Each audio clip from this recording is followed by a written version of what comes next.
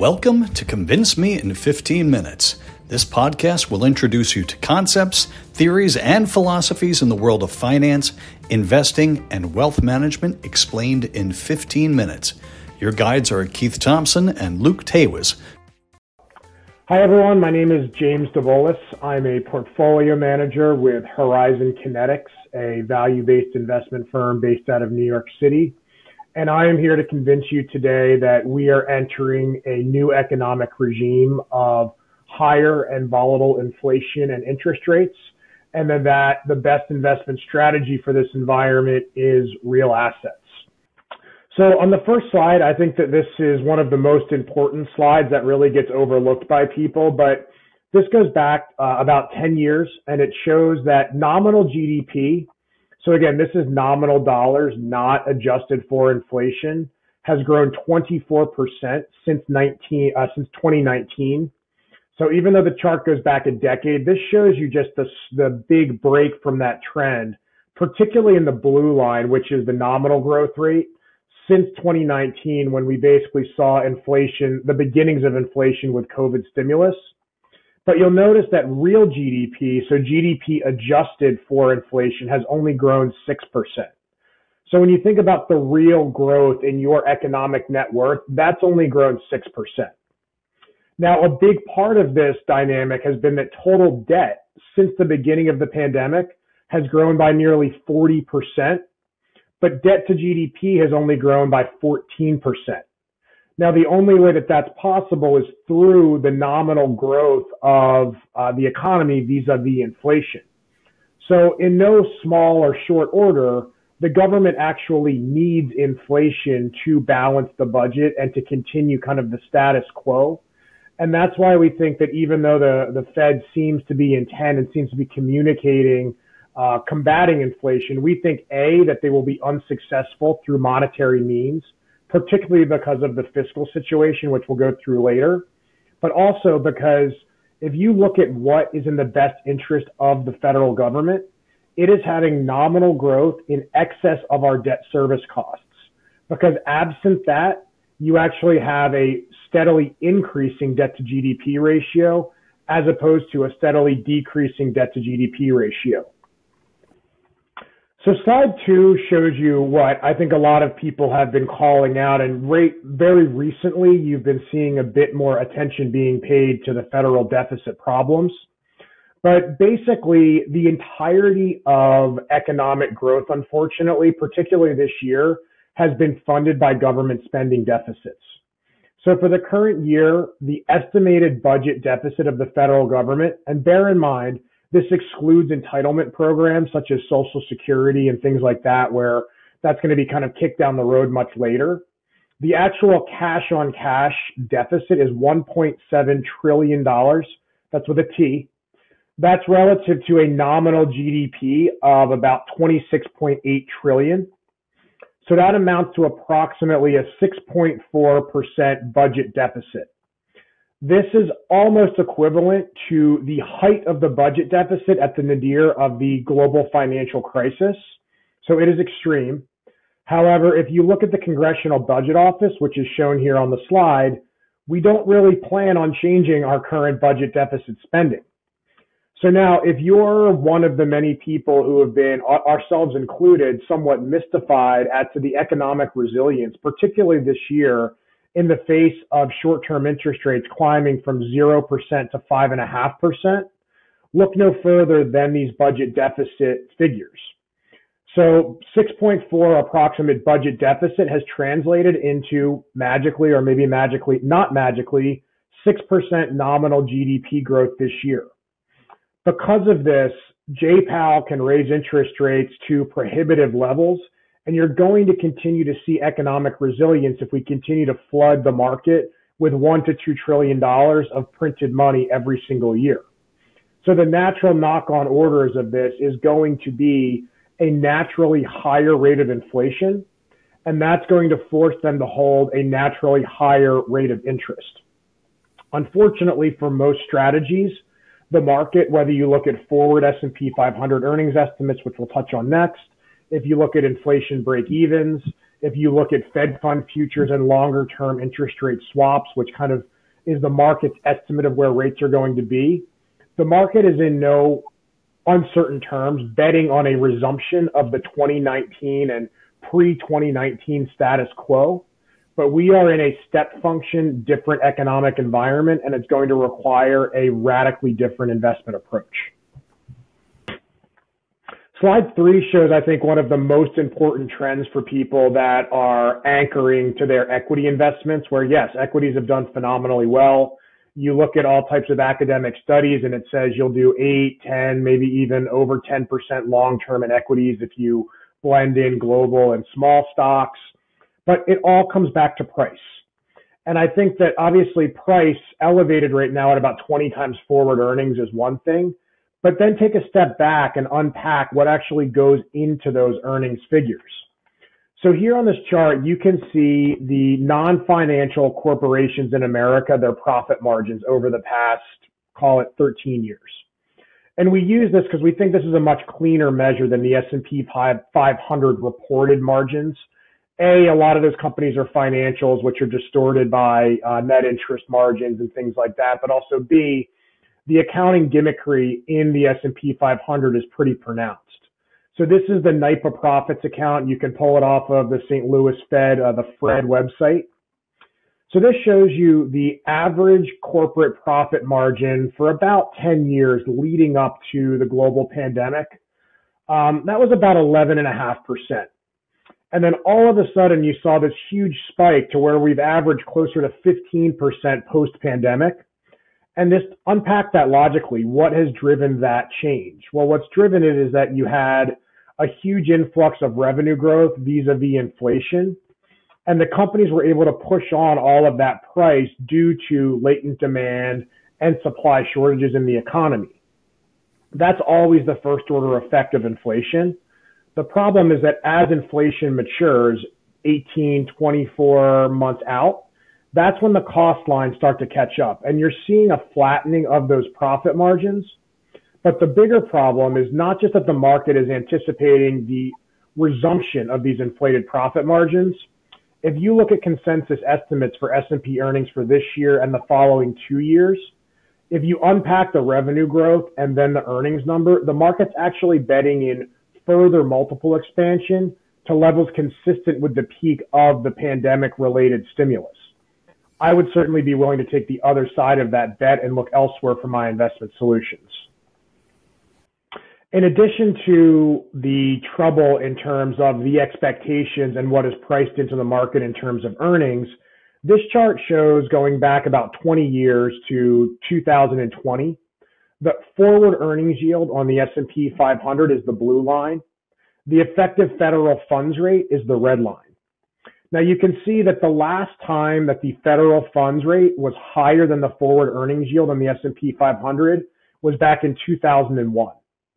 So basically for the last 20 years, you have not really had a viable competition for interest for bonds, for equities in the shape of bonds, especially when you saw earnings yields, let's see, going out to 2011, all the way through 2017 or so, where the spread on forward earnings yields on the S&P 500 were hundreds of basis points in excess of the risk-free rate. And bear in mind, there's growth or theoretical growth associated with that forward yield. For the first time in 20 years, we've actually crossed that threshold again, where the federal funds rate is higher than the forward earnings yield on the S&P 500. And again, I think that that is going to have profound impacts, particularly on the highly valued technology complex. So if you think about what are these companies, they're ultra long duration assets, where by definition, the value of these companies is in the terminal value, which is, call it 10 to infinite years out. That is an ultra sensitive calculation to interest rates. And now that money is no longer free, you can actually see that those companies are going to be under pressure, A, from a profit margin standpoint, but then also B, and perhaps more importantly, from a valuation standpoint. Personally, I think the poster child for this dynamic, which is going to be manifested in many more companies in the coming weeks, months, and years, is a company called NextEra Energy Partners. So this is a subsidiary of a utility in Florida that was growing its renewable portfolio of power generation at about 8.5% a year over the past 5 or 6 years. It was doing this by using effectively 0% cost of equity to bid on renewable projects with stabilized yields of 3 to 4%. So now that you actually have a competitive cost of capital, the stock has gone from $86 to $20. And arguably, none of these projects are economic at current rates. So think about all of these companies that have funded projects at low single digit or negative IRRs using free equity. Once that low cost of equity is taken away, the business model just simply doesn't work. And that's why we're so cautious on the broader market and think that people really need to rethink their investment allocations. So just to summarize everything that we've said, I think basically what we're arguing here is that we're going to have higher volatile inflation, which is effectively going to force higher and volatile interest rates. In looking for parallels to this economic environment, I think you need to look really no further than the year 2000 and then also the 1970s. So this chart shows you the 2000s, and I'll touch on that in just a moment. But if we go back to the 1970s and compare that to the year 2000, you were having the Nifty 50 bubble basically implode in U.S. stocks, where it was the large quality conglomerates that were growing rapidly and getting very aggressive multiples. Then you saw interest rates starting to rise along with inflation. Similar dynamic in 2000. You had the technology bubble burst. You saw competitive costs of capital. You saw Fed funds cross the forward earnings yield on the S&P 500. So what worked in these environments? The old regime, which I will loosely tie to the Nifty 50 and then directly tie to the current era and certainly the 1990s. The old regime was tech stocks, growth stocks, mega caps, which is a function of passive investing and indexation. The new era is going to require real assets, particularly natural resources, value stocks, small cap stocks, and critically active management. So just to prove this point, if you were to look at this graph here on the left, going back to kind of the fallout of the tech bubble and look at the parallels to today, the dollar index, the CPI, the Fed funds rate, and the interest as a percentage of GDP. What worked for the ensuing 7 years? Well, upstream natural resource stocks were up about fivefold. The S&P 500 was up about 50%. The dollar index lost 30% of its value, even more.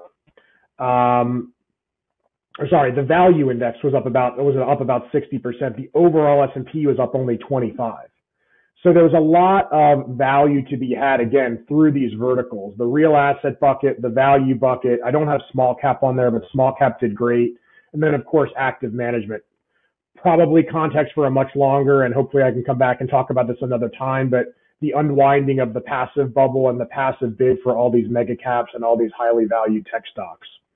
So again, that's what we think the new world is going to look like. It's very different from the old world, and happy to take some questions along those lines. One of the recurring themes that we're seeing with the guests that we're having is A, inflation, B, real assets, commodities.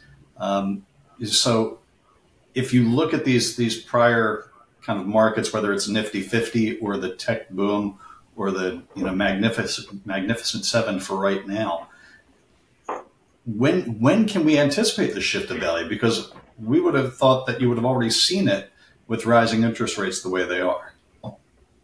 Yeah, I think that's a great question. And I think that there's two factors. One is that the market continues to believe and look at Fed fund futures, look at interest rate swaps, look at all of forward earnings estimates that we're going back to a 2019 world.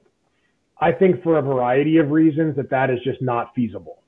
You're starting to see it, we're recording this in the middle of October. You're starting to see the beginning of that crack. You saw Tesla yesterday report vehicle level margins less than General Motors. So again, I think that once the passive bid relents, and it's never going to relent because you have all of these defined programs for retirement that automatically goes into low cost beta. But once beta stops working And we were almost there at the end of last year. Just unfortunately, the Magnificent Seven just came tearing out of the gates this year. But I think once it stops working and people are forced to look at different allocations, those fund flows can be violent. A, because the indices and the large cap has been relying on such a consistent bid. But then also there's just not the raw materials for a lot of these other companies to accommodate those fund flows. So unfortunately, a lot of it correlates back to sentiment, and I don't know, and I can't really forecast when the sentiment shifts, but it does seem as though we're seeing the very beginnings of that sentiment shift. So you mentioned small cap and you mentioned commodities. Is it going to be commodities across the board, or are there going to be specific commodities that are going to benefit more than others? We focus on capacity constrained commodities. So we really want to focus on things where there's not a lot of incremental supply that can come online. If it can come online, it's very high cost and very long lead time. Also, is there a narrative that supports the demand profile without the capital investment? I can think of no two better markets than energy and copper. So with energy, if you go back 2 years, everybody said 2019 was peak consumption. Now, even the most optimistic green forecasts are saying that consumption is probably going to grow through 2030. I would take the over on that. But because of a variety of trends, whether it's politics, it's ESG, it's poor returns on current investments, we haven't seen the capital go in to support this demand. So I think that that's going to be a very big dynamic, particularly over the next 5 to 10 years. And I don't honestly know if there is a supply solution. Copper is really the other side of that coin, where we will and globally continue to pursue aggressive electrification. That does not happen without a minimum of 50% growth, probably more like 100% growth in the current base of copper supply. Nobody is spending the money to actually grow that supply. And in places where they are, there's labor issues in South America, there's water issues. So again, it's a very difficult equation to solve from the supply side, even if the market wakes up to where there is demand. I think that as you get kind of further down that food chain in terms of commodities between that demand inelasticity balance, it really becomes idiosyncratic, where you need to focus on where is there inelasticity without a big supply response potential.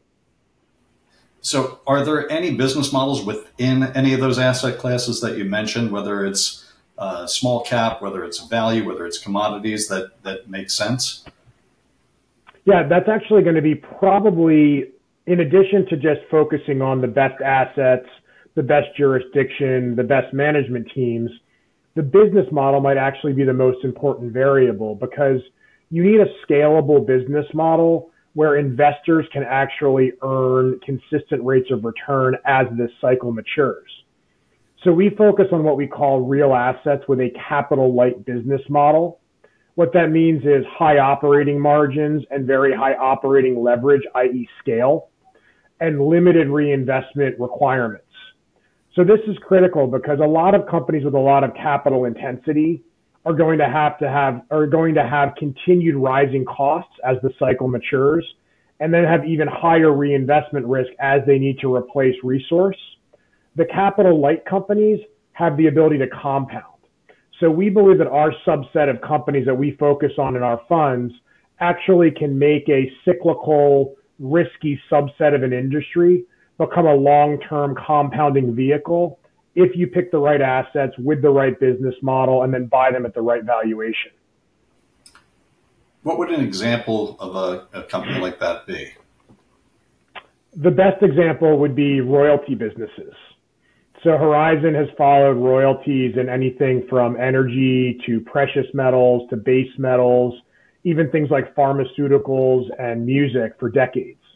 But just to simplify the business model for the purposes of this interview, a royalty is basically a free override on the revenue of an asset. So let's choose a copper mine. The copper miner spends a couple $1 billion to dig the mine. It takes them 15 years to produce. It might cost them a couple dollars per pound to actually extract the resource.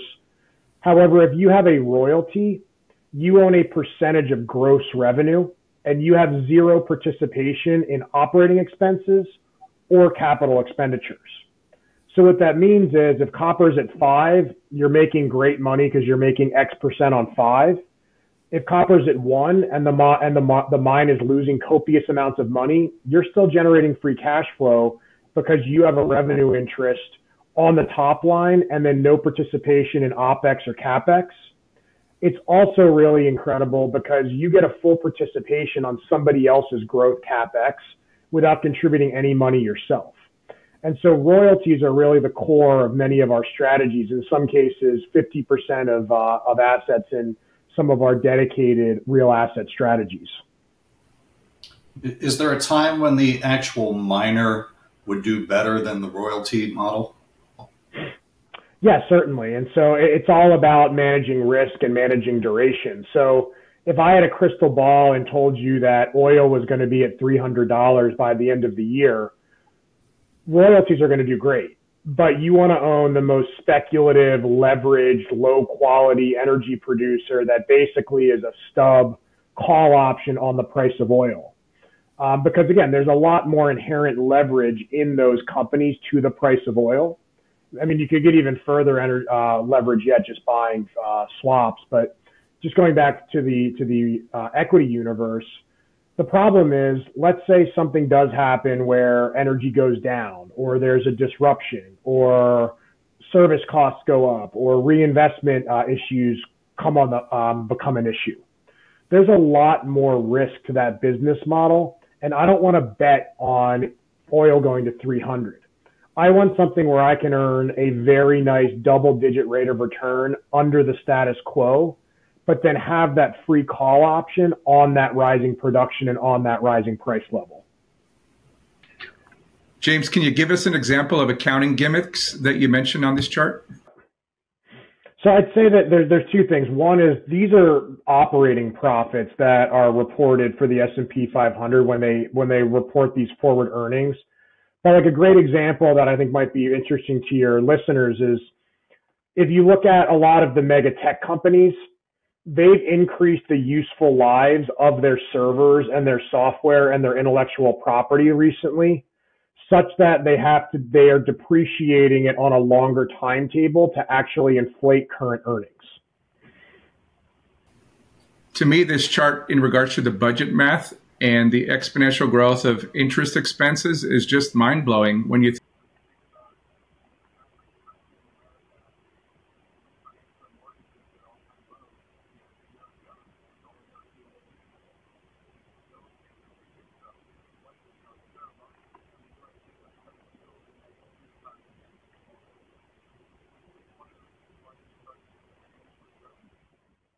Yeah, that's a great point. You would think that the Treasury and the Fed would actually be in communications about where the terminal level of rates was going to be. But again, if you back up just 12 months, even the Federal Reserve Board of Governors, if you looked at their famous dot plot, people thought that we were basically going to be rolling over in the back half of 23 where rates were already going to be going down. Certainly the swaps market and Fed fund futures was pricing that in. It was definitely pricing in more than the dot plot. So I think that the fiscal side has actually caught even these PhDs by surprise. But to your point, as we start rolling over debt at 2s and 3s and paying 4s and 5s, that becomes a bigger and bigger problem where if you notice on this slide, we're going to have $1 trillion of debt service by 2028 under the status quo using the CBO budget projections, which actually uses a lower rate than forward markets imply. It also assumes zero recession. So obviously, if there is some sort of recession between now and 2028, the budget deficit is not going to get better. It's going to get a lot worse. So these might be the most sanguine assumptions possible, and they still look pretty bad. If that's the case, what is the resolution to this? Is it austerity? How do you get out of this quagmire? So again, that's a great question. And I just saw an interview with Jeff Gunlock, and he basically came to the same conclusion that we did. There's basically three solutions. I don't know if I'd even call them solutions, but to your point, one is austerity. But austerity has been tried in Europe. Basically, it imploded. Everybody was voted out of office. But it would also collapse the system. You know, the cure would kill the patient. So I don't think austerity is even viable. The other option is default. So let's again just assume for a moment that a U.S. federal government formal default on debt is not viable. So the only other viable option is some form of debasement where you have to debase the real value of the debt. And one way to do that is to basically inflate. So the first slide I had showed you how we reduced this enormous debt to GDP through letting inflation run hot for the past couple of years. The other way to do it, I think, Keith, is ultimately if the bond market calls bluff, and it's kind of what the bond market's doing right now. If you look at what's happening on the longer end of the curve, you basically have to go back to QE. So I don't see any way around the government going back to some form of yield curve control and some form of QE, particularly if they're going to be acting in a crisis. And if that does happen, you are going to want to own real assets in very serious size.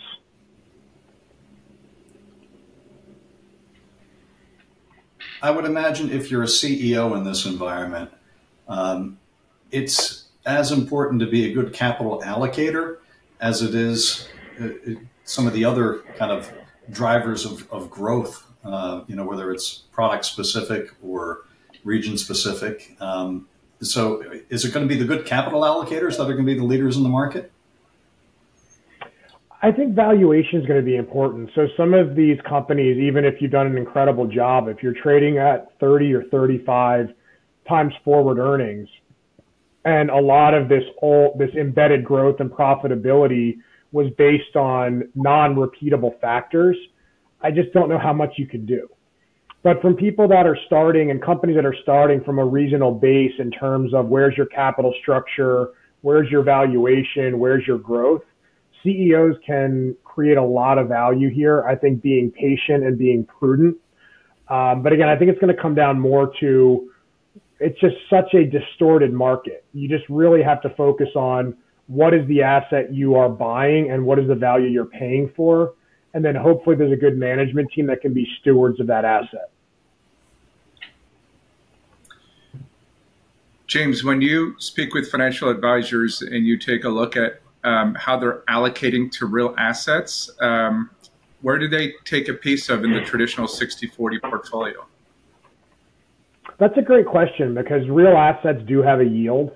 We tend to skew more to the natural resource side of the real asset universe as opposed to the infrastructure and real estate. So our portfolios have about a 3% yield, but with a pretty nice growth component. I tell people, look, I think that you don't want to own the S&P 500 today. I just can't see how that's going to meet your needs. So I would suggest taking a lot more of your real asset allocation out of your traditional equities. That being said, I certainly wouldn't want to be a holder of bonds, certainly government bonds longer term. So you need something that's going to store the value of your money as opposed to paying you back fiat on fiat. So I think it would behoove people to also take a portion of that bond portfolio, particularly people that have a bit more duration.